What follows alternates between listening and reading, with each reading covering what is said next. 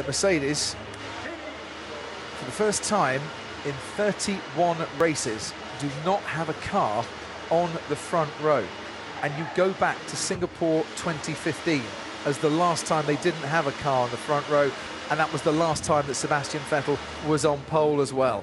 He qualified second here last year. He picked up a 5-place grid penalty. As far as we know at the moment, that is not going to happen in 2017. They came here, Ferrari, expected to be playing second fiddle to Mercedes on this qualifying day. It's become apparent from the outset that that wasn't going to be the case. Ferrari 1 and 2, Mercedes 3 and 4, Red Bull 5 and 7 with Felipe Massa right in the middle.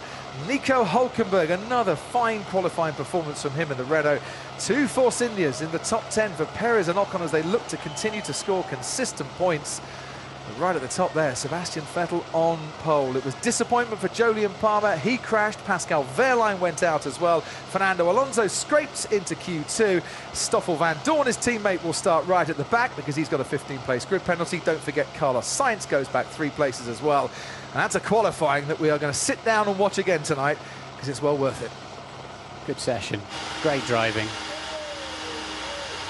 Thrilling stuff from the neutral's perspective, and there is the finger because he is #1 today, and it's 127 races since they last locked out the front row back in France at Magny-Cours in 2008. Valtteri Bottas will be happy that he's out-qualified his teammate, but not so the fact that they are behind the Ferraris, who noticeably have had a better car on Sunday. Lots to look forward to in the build-up to the race tomorrow.